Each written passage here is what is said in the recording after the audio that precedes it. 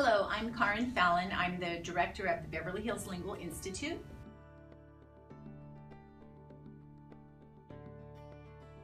Anytime you have an online program, whether it's Skype or something you're doing on your computer or whether CDs that you're listening to, those kinds of programs, generally when the people call and say, okay, I've been doing this like Rosetta Stone or Skyping or so on, they want to know what level they should place in.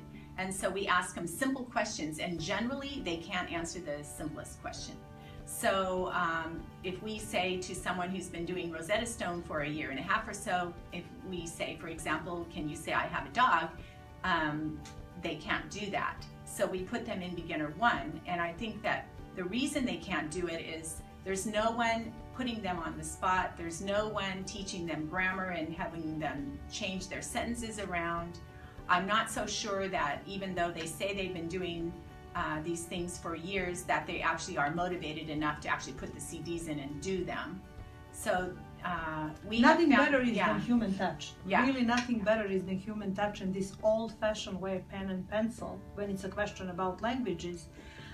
Because for example, Rosetta Stone, life is not situation, pictures with a situation. So people need to know how to adapt to the new situation, new places, and they need to know how to use the language. So it's very easy to lock yourself in the books or in the tapes or the online classes, but life is a little bit different, and it's completely different when the teacher touches you, asks you the question, when your classmates ask you a question, when you need to present something. It's completely different than what you hear somebody saying. Those are good supplements. Those are excellent supplements to improve your language skills, but definitely I personally believe, and I know Karen does too, the teaching the language and learning the language, it's a pen and pencil task, and being with a teacher who can correct you directly.